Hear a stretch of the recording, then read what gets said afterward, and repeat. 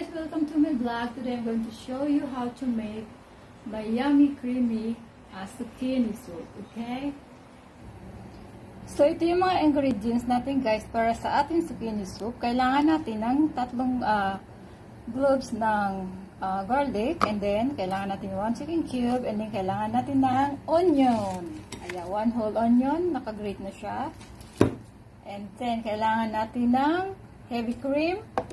And then, kailangan natin ng olive oil. So, kailangan natin ng salt, pepper.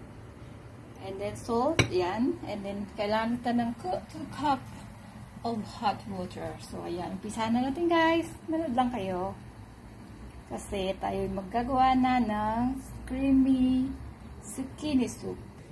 Lagay tayo ng oil, guys. Garlic onion. Tapos, maglalagay tayo ng garlic. Ay, tapos, lagay natin yung zucchini. Mix, chicken cube, water. Ayan. Takpan. 20 minutes. Ayan. Tapos ilagay natin sa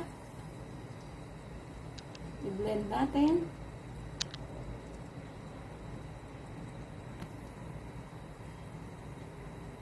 Salt, pepper, and then the cream. Yan na ang ating yummy, creamy zucchini. And then you can add some cheese, garnish cheese, and some more cream. So, ayun na guys, tapos na yung ating zucchini soup. So, mamaya i-serve natin. Mainit-init at masarap sa maulan na panahon. Thank you guys. Bye-bye. Thank you for watching my channel.